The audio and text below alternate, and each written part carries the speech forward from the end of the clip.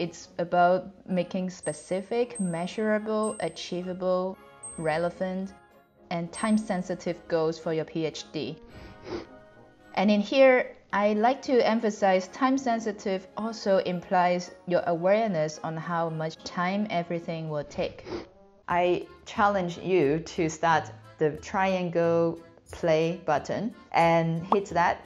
Yes, that one. And you will be able to find out how long have you been writing. It is critical that you know your score and you're not comparing this with anyone else. It's just from you and the previous day. How much faster, how much more focused are you?